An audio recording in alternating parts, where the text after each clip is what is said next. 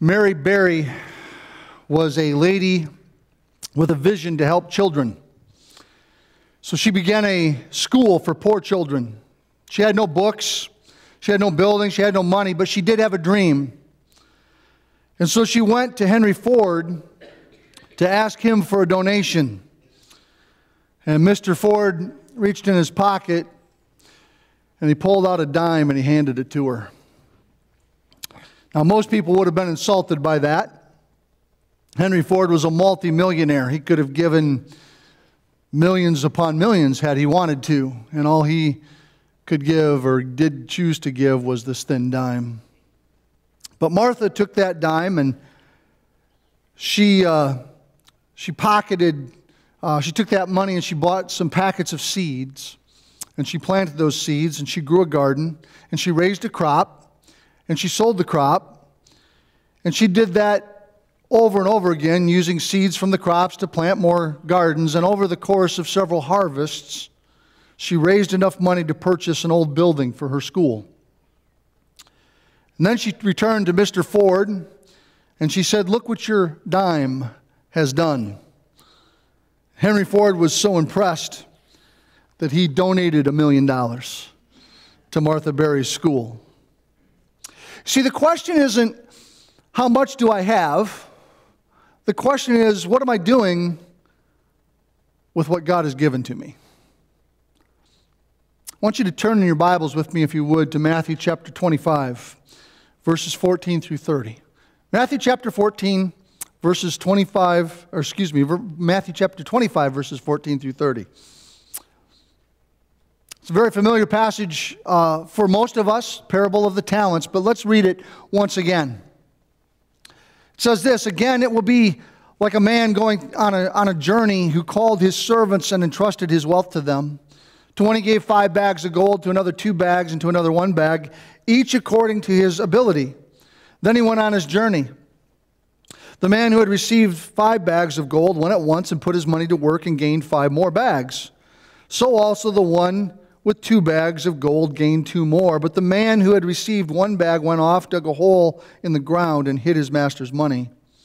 After a long time, the master of those servants returned and settled accounts with them. The man who had received 5 bags of gold brought the other 5. 'Master,' he said, 'you've entrusted me with 5 bags of gold. See, I've gained 5 more.' His master replied, 'Well done, good and faithful servant. You have been faithful with a few things. I will put you in charge of many things. Come and share in your master's happiness.' The man with 2 bags of gold also came. 'Master,' he said, 'you've entrusted me with 2 bags of gold. I have gained 2 more.' His master replied, 'Well done, good and faithful servant. You have been faithful with a few things. I will put you in charge of many things. Come and share in your master's happiness.' Then the man who had received 1 bag of gold came. 'Master,' he said, 'I knew that you are a hard man, harvesting where you have not sown and gathering where you have not scattered seed. So I was afraid and went out and hid your gold in the ground. See, here's what belongs to you.' His master replied, 'You wicked and lazy servant. So you knew that I harvest where I have not sown and gather where I have not scattered seed?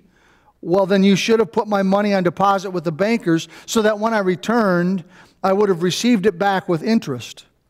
So take the bag of gold from him and give it to the one who has 10 bags. For whoever has will be given more, and they will have an abundance. Whoever does not have, even what they have, will be taken from them. And throw that worthless servant outside into the darkness, where there will be weeping and gnashing of teeth.'"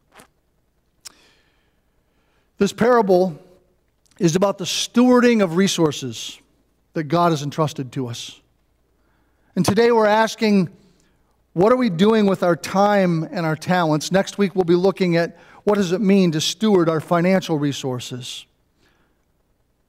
You know, there are 24 hours, or 1,440 minutes, or 86,400 seconds in every day. The question is, what in the world are you doing with them, for heaven's sake? See, we never have enough time. You know, you talk to people all the time, and their response is, "I'm busy," right? "How you doing?" It's not good or bad, or, "No, I'm busy," right? We're always doing stuff, and we never seem to have enough time. And yet we see at times that we're so indiscriminate with the time that we do have, aren't we? And we just give it away, just flitting it away, doing this and that and the other thing.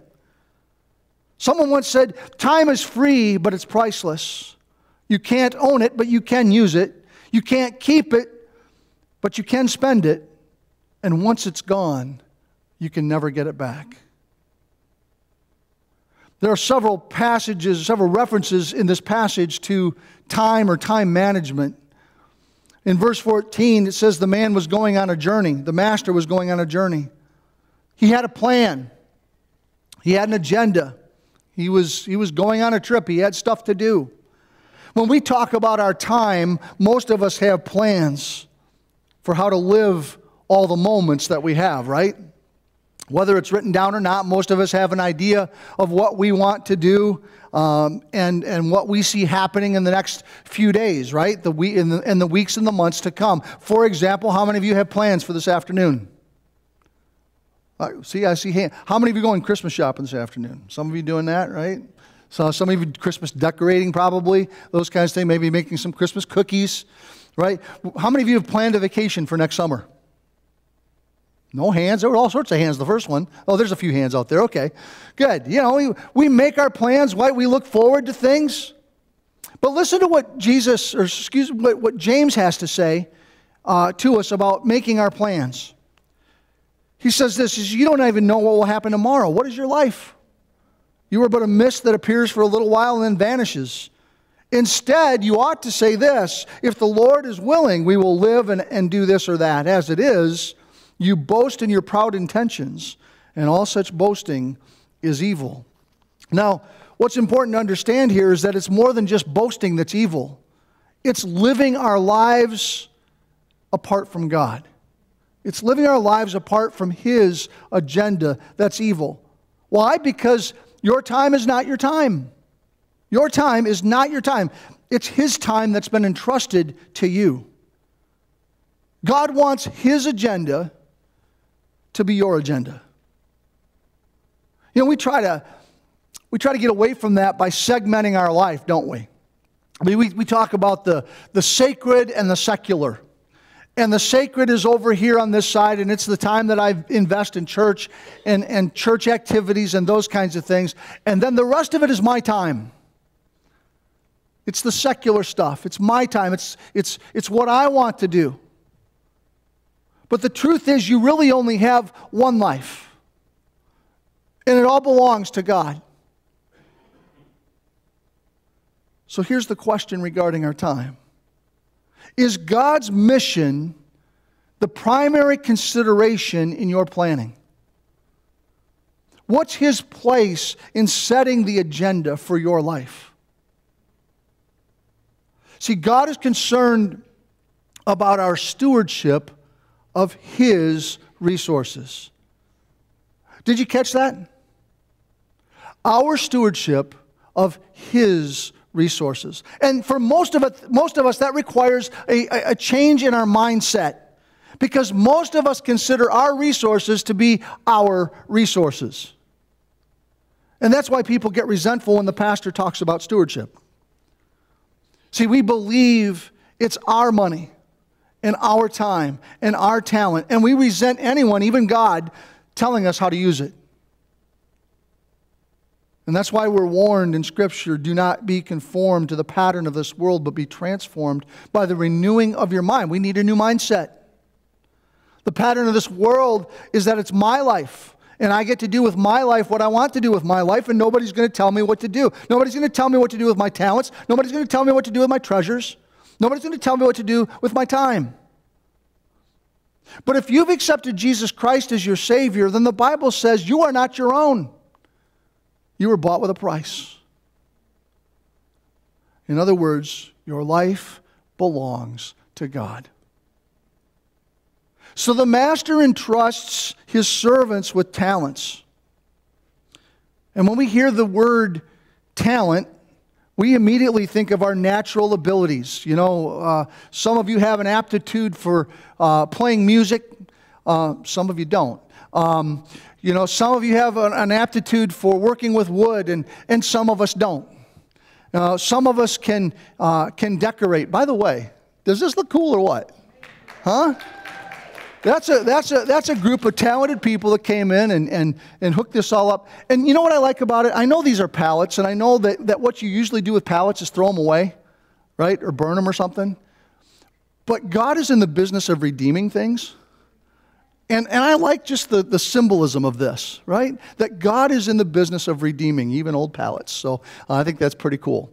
Man, I lost my train of thought. The master entrusts his servants with talents. And we typically think of our natural gifts and abilities when we think about those things. But let's go back to the passage and honor what the passage says here. See, the Hebrew term for talent was kikar, which means a gold or silver disc. In the Greek language, the word comes from talanton, a large monetary measurement equal to 6,000 drachma, which was the Greek silver coin. And the talent was also the heaviest biblical unit of measurement for weight, and it was equal to 75 pounds. Now imagine the weight of the enemy king's crown when it was placed on David's head, because in 2 Samuel it tells us that David took the crown from their king's head. This was his enemy king. Took the crown when they were conquered, took the crown from the king's head, and it was placed on his own head, and it weighed a talent of gold, and it was set with precious stones. Can you imagine walking around with a 75-pound crown? That's crazy, right? I mean, a 75-pound crown gives new meaning to the quote from Shakespeare, "Heavy is the head that wears the crown." Oh, you're like, no kidding, right? Revelation chapter 16:21 says that great hailstones fell from heaven, and each of them weighed a talent. Now, we get a better picture of this crushing fierceness of God's wrath when we realize that these hailstones were as big as basketballs and weighed 75 pounds. We're not talking these, teeny tiny golf ball size hail that we all get worried about, right? You imagine trying to duck out of the way of 75-pound hail balls? That's crazy. In the New Testament, a talent, though, was a large sum of money.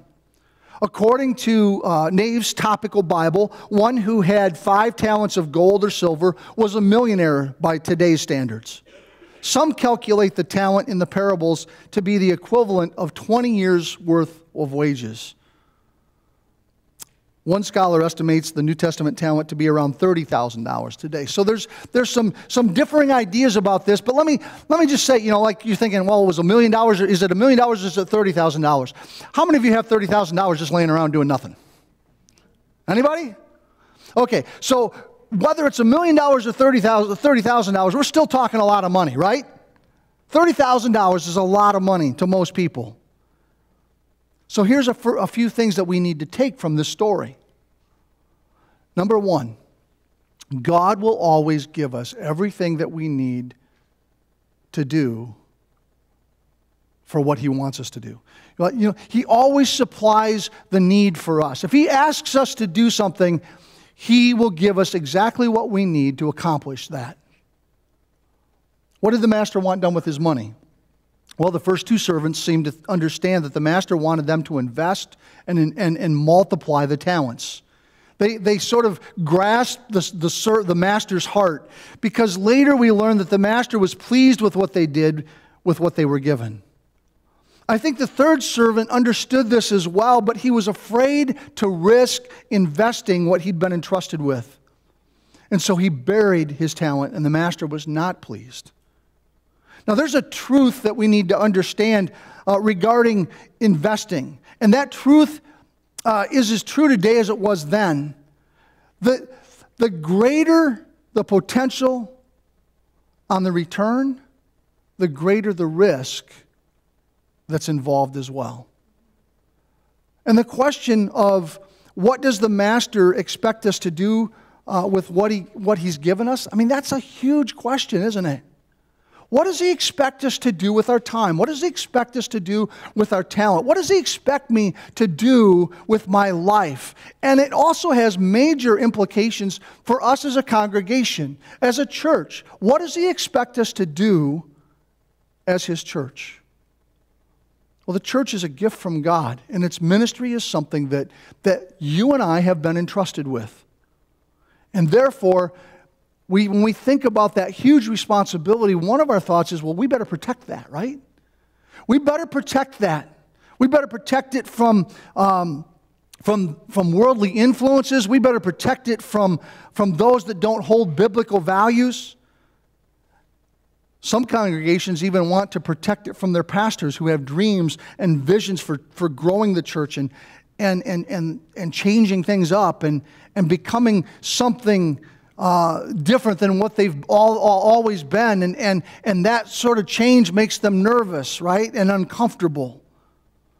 And it's really tempting for congregations to sort of develop a fortress mentality, to sort of circle the wagons and just develop this idea that, we just need to protect ourselves. Let's keep everything the same and let's keep all these influences from coming in at us and we'll just maintain the status quo.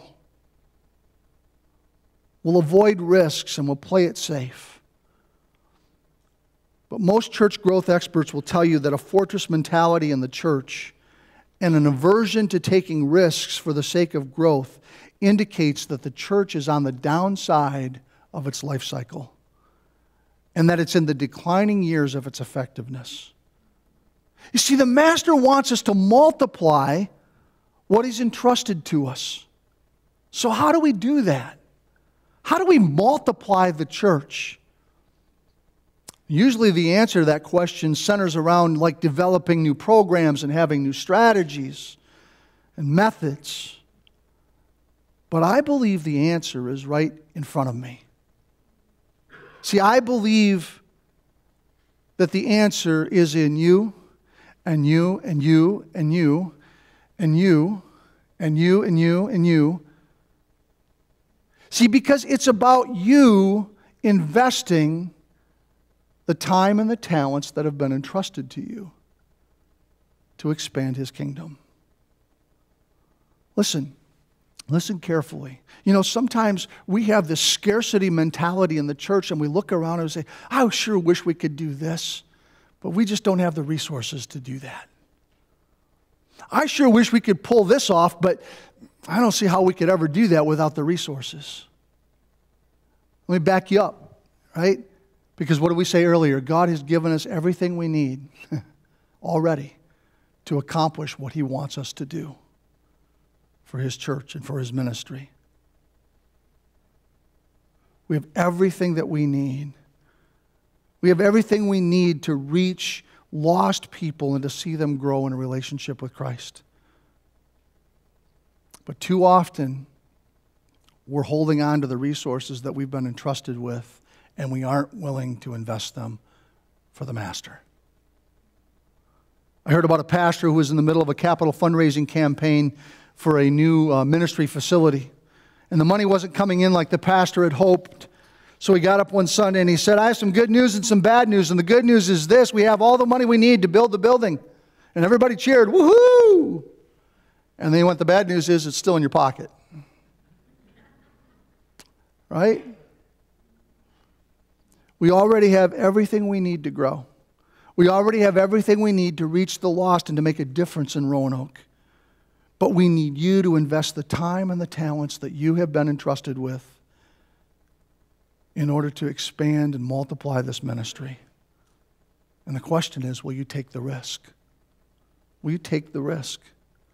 Will you move out of the relative safety of just attending church and risk being the church out there? Risk being the church in your home with your family, in your neighborhood where you live, in the office where you work, in your school, or on your soccer or basketball team. God has given each of us what we need to do what He wants us to do in order to accomplish the mission that He's called us to. But we also need to understand this: we are not all equally gifted. I'm not saying that God loves some more than others.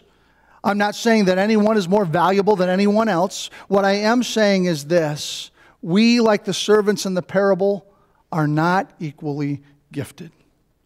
Look at the parable again. To one, the master gave 5 talents, to another 2 talents, and the last guy got 1 talent. Make no mistake, if you are a servant of the master, you have been gifted. Say that with me, I am gifted. You believe that? That doesn't see. We say that sometimes, and it doesn't sound like we really believe that. And I run into an awful lot of people that I know don't believe that. But if you are a child of the King, then He has gifted you, so you are gifted. So say it like you believe it. I am gifted. There you go. There you go. You're gifted. But we don't all have the same quantity or quality of gift. The parable tells us that the master apportioned the gift, each according to his ability. There's a guy that I have admired for a long time, a preacher named John Ortberg. John Ortberg, in my mind, man, he's probably the #1 preacher that I've ever listened to. I just love listening to him. I could listen to him for hours preach because he's just an amazing communicator. And I remember listening to him one day, and he was actually preaching on this particular passage of Scripture, and he got to this idea that we're not all equally gifted. And he said, I'm not sure, how talented I am. He says, I'm maybe I'm a 2-talent guy, 1 talent. I don't know. But he says, I know this. He says, I'm good for about 12 good messages a year. And I went, crap. Now, I know you shouldn't say crap in church, but that's what I thought at that moment. Because I thought, man, if this guy, who I think is the most gifted communicator out there, thinks he's good for 12 good messages a year, what do you guys get to put up with? Right?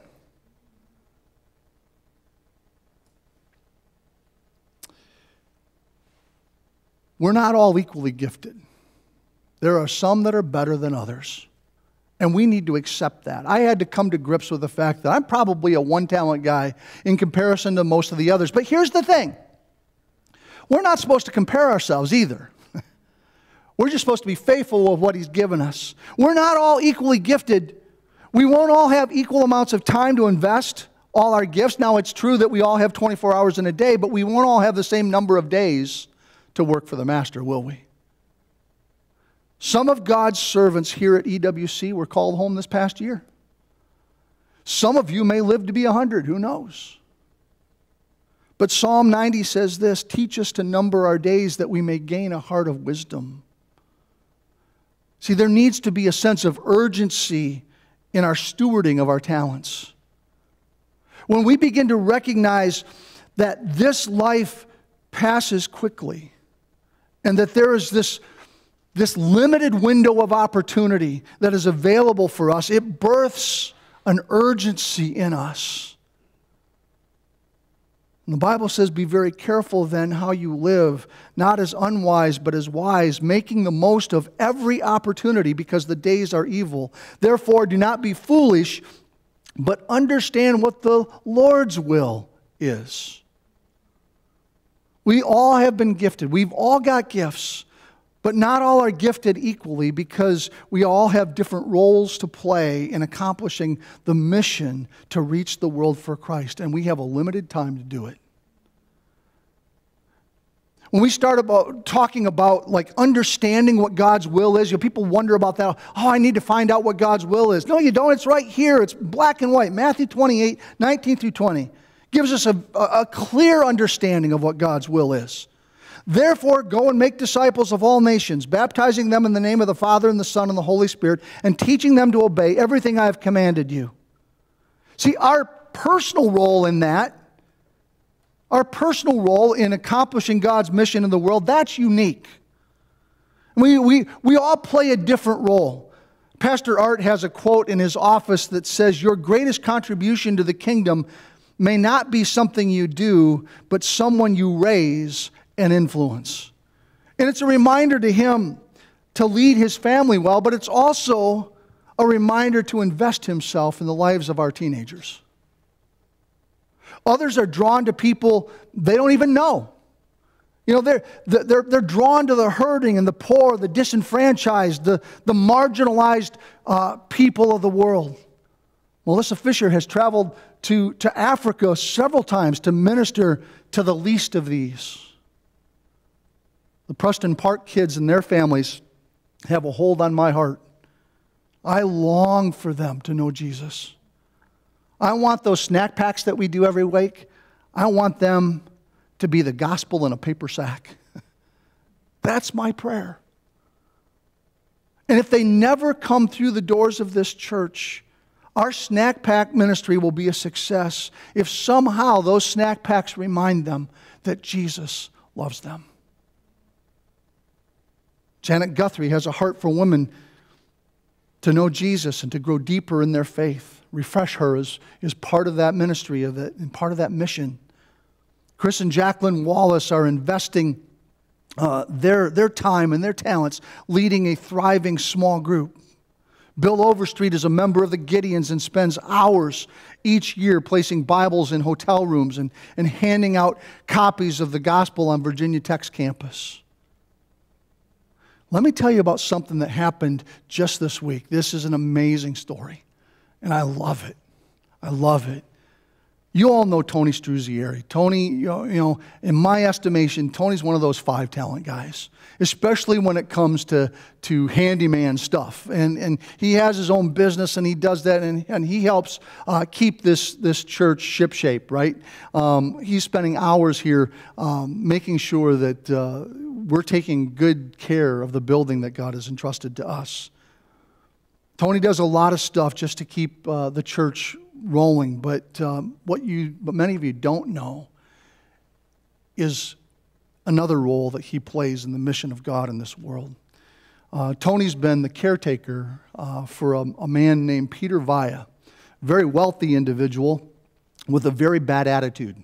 From everything that I never met the guy, but I've heard Tony's stories, and Tony has invested himself.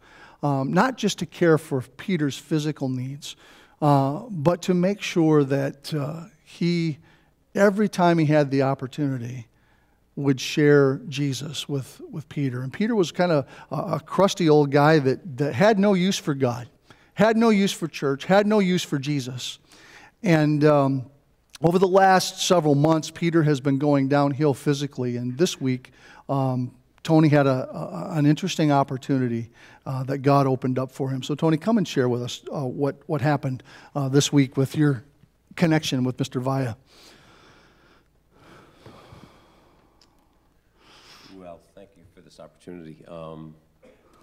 Mr. Vaya had he lived on an island here in Roanoke, and few folks got to visit him on that island.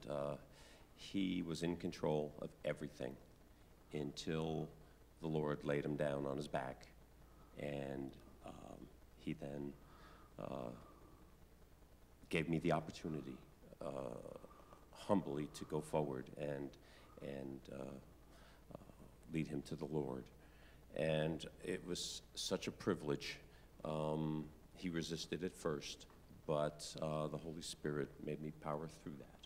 And the results were that he had not eaten, he had not had anything to drink, he had not spoken in 4 days, and yet the night before, he kept calling out for Tony. And the nurse, overnight nurse, texted me, and I said, well, you know, call hospice, let's get some more morphine in him. And I arrived the next morning, and the same thing, Tony. And I had to call hospice, and again, we had to administer some more morphine because he was very, very agitated. Well, myself and another Christ follower who was also a caregiver, we waited in the room, the kitchen, just adjacent to where he was, and he kept calling again, Tony. And I thought, oh, he just, you know, wants to get the keys to his car or go somewhere. And I hesitated for a moment. And then the Holy Spirit controlled my legs and my whole body and took me to his bedside.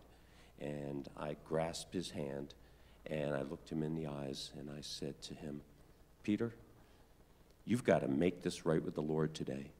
Right now, right here. And he was reluctant, And I told him that, what about this? What if you're wrong about this, Peter? You only have one last opportunity to get this right. And I think that was a tipping point for him, where he allowed me to walk him through the prayer of salvation. And for a man who did not speak for 4 days, he affirmed every phrase of the prayer of salvation. And we were just 12, our eyes are locked. Ross, the caregiver, had his left hand. I had his right hand. And I can say that he fully understood what he was saying. I asked him, do you understand what this is all about now? And he said, yes, I do. And I said, well, Peter, you can go now. And at that point, his chest heaved up in a huge inhalation, and he let it out, closed his eyes. One switch went off here in this earthly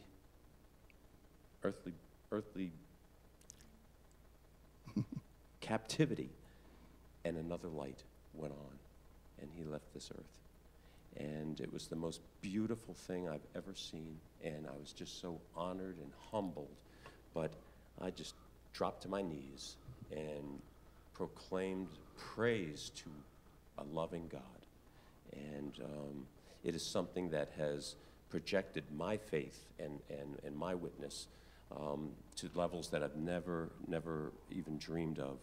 So the second half of the story is, now I must go forward and tell this story over and over again. That's neat. That's good. Thanks, Tony. So,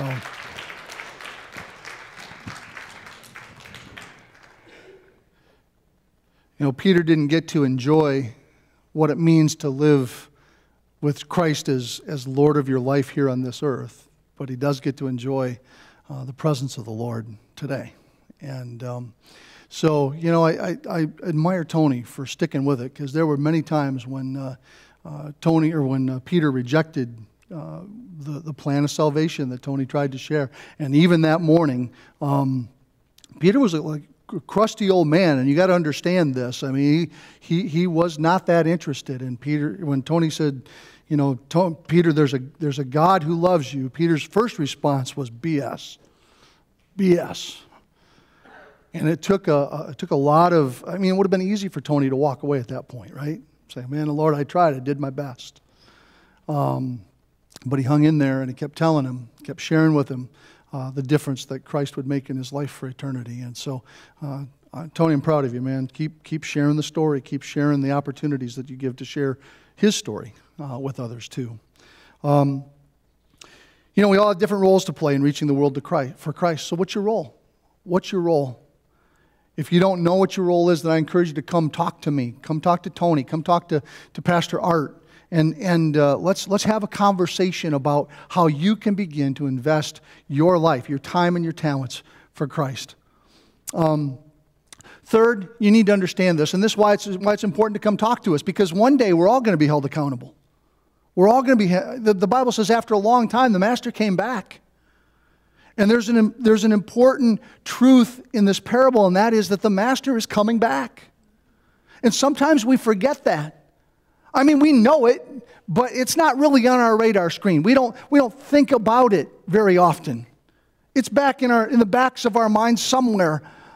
But it's kind of like when we're Christmas shopping and we're having a blast buying gifts for all our friends and family, and we're just like swiping the credit card, right? Swing, cha-ching, cha-ching, cha-ching, you know, and it's just racking up these credit card bills, and we're not really thinking about it. We know that they're racking up, but we're not thinking about how much it is, right? And then January comes around, and the bill comes due, and we're not prepared. Someday, we will all stand before the Master and explain what we did with what He's entrusted to us. And from this parable, it's clear that He doesn't want us to simply live our lives protecting what He's entrusted to us, you know, or hoarding what He's given to us. He wants us to multiply it, to invest it, and to show a return on that investment. And that means taking risks with our time and our talent for God and for His kingdom. If you're so familiar with this parable that you breeze through it, you might miss an important warning here. And that's this. Look at what the one-talent guy says to the master when it's his turn to give an account. Verse 24, then the man who had received the 1 bag of gold came. Master, he said, I knew that you are a hard man, harvesting where you have not sown and gathering where you have not gathered seed or scattered seed. So I was afraid and went out and hid your gold in the ground. See, here is what belongs to you. And when the master questioned him, the servant gave some lame excuse. You see, he considered the master unjust, and so he distrusted his master. But why did he think that? When you read this story, there's nothing obvious that points to the master being unfair. And yet something was fueling this attitude in the servant. So what was it? We're not told, but you don't have to look very far to see at least a possible cause for that. See, being given less talents than the other servants were given could appear to be unfair to a proud heart. Like when I see John Ortberg and Andy Stanley and the Jim Cimbalas and the Max Lucados of the world, I realize that I'm surrounded by people who have received more from the master than I have in terms of talent. They write better, they're smarter, they have better stories, they get more done. They're better leaders, more efficient administrators, they're more creative than I am, they're more effective preachers. And on the list goes. And if I'm not careful, I'm tempted to covet the talents that others have and wonder why my master didn't entrust me with more. Now, I don't always recognize that as coveting. The way it typically manifests itself in me is in discouragement and self-pity. Sometimes I feel like a loser. And to be honest, there are times that I fantasize about disappearing to a quiet cabin in northern Michigan to escape all the pressures. But you know what that is? That is a sinful, talent-burying fantasy. I think it might be a common temptation for less talented servants. And it's all fueled by pride. All that feeling bad about myself, it's all about me. It's a form of self-worship. Gone is love for my master. Gone is love for anyone else. Gone is the wonder over the grace that I received anything at all from the master. Gone is the realization that even one talent is a huge amount and way more than I deserve. Instead of recognizing that what he was given, he instead focused on how little he had been given compared to the others. In his mind, that meant fewer opportunities and less capacity to distinguish himself, and it tainted his view of the master as hard and unjust. So he buried his talent, and he indulged his own self-pity, his own wickedness, his own slothfulness, his own interests. And I think that's why the master called the one-talent servant wicked and slothful. Pride infects us all. No matter how many talents we have, more talented servants have their own temptation, and the Bible deals with that too. But this parable warns us that talented servants need to be aware of the way that pride can dangerously warp our perspective. And when we see this in ourselves, there are a few ways that we need to respond.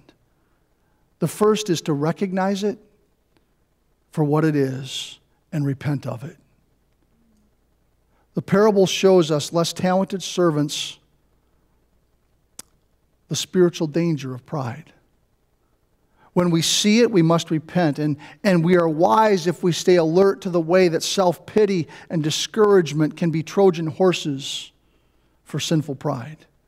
It may feel like we need comfort when in reality what we need is to repent and recommit ourselves to using the gifts that God has given us for His kingdom. Secondly, trust the master. Our master is not unfair in his apportionment of talents. He has wise purposes. And if we know His Word, we know that God's purposes are often far different than our perceptions of them. So we need to trust in the Lord with all our heart and lean not on our own understanding, right? And in all our ways acknowledge Him, and He promises to make our paths straight. Trust the Master and cultivate contentment with what you've been given. And then finally, be faithful with what you've been given. Be faithful. The 5 talent and 2 talent servants received the same commendation from the Master. No matter how many talents we receive, our Master is looking for faithfulness. He will commend faithfulness with little and reward it with much in the kingdom. Remember this, your life is not a talent show, right? This is not America's Got Talent or The Voice. You are part of the body of Christ, and each part needs to do its part for the body to be healthy. Our Master does not want us to compare our talents with the talents of others. He apportions our talents as He deems best according to His plan and His purpose. Our focus needs to be on being faithful with what He's given us. He wants you to use your time for His kingdom. He wants you to use your talents for His kingdom. He wants to use your life to make a difference for His kingdom. And one day, we'll stand before Him face to face. And I long to hear Him say the words, "Well done, good and faithful servant." And you know what? We get to choose here and now whether we hear those words. And I want you to hear them. And that's my mission. That's my role as your pastor, your shepherd, is to prepare you and equip you and train you, to encourage you and to invest the time and the talents that you've been given, and to steward those things in the mission of God in this world, so that one day you too will stand before the Master and hear Him say the words, "Well done, well done." Let's pray. Heavenly Father, there are a lot of things that distract us from your mission in the world. But Lord, you've equipped each and every one of us with talents and gifts that we need in order to accomplish that mission. So I pray that you would help us to stay focused, not to be distracted by the things of the world, but to be focused on what really matters, and to be in pursuit of that day in which we stand before you and you can look us in the eye and we can hold our head up and look you in the eye and hear you say the words, "Well done, good and faithful servant, well done." Help us to figure out the gifts that you've given us and the time that you've given us to use that wisely in the investment of multiplying your kingdom and making a difference in the world for Christ. In Jesus' name I pray. Amen. Amen. Have a great week in the Lord.